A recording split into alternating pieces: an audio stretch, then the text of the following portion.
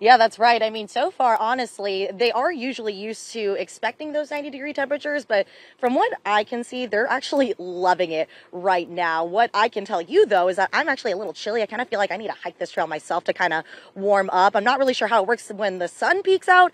It feels colder. You're going to have to explain that to me when I come back to the station because I swear an hour ago it felt a little bit warmer compared to what it feels like right now. It is a bit breezy today, so I had to put on the hat. My hair was blowing all over the place, so I definitely recommend that for the ladies out there. Either you get a hat or maybe even a hair tie, but otherwise, though, the big talker is that it's not going to get much warmer today, like you have been mentioning. According to the National Weather Service, the average temperature this time of year, last year, though, was 66.9 degrees. This year, it's 61.8 degrees. Now, that may not seem like a huge difference, but also, this is where the difference is. We're usually entering the 90s at the end of March. Today, again, we're only getting to the 60s, so colder than normal, to say the least.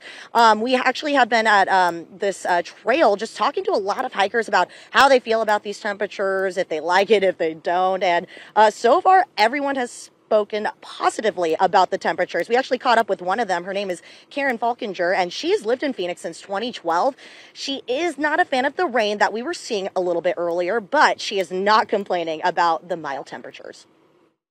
I don't like the 90s. I do better when it's cooler, so I don't mind this. The sun is a little bit nicer, but yeah, I still love being outdoors. It's gorgeous. The mountains just exploded with color with all the rain that we've had, so I just love the views.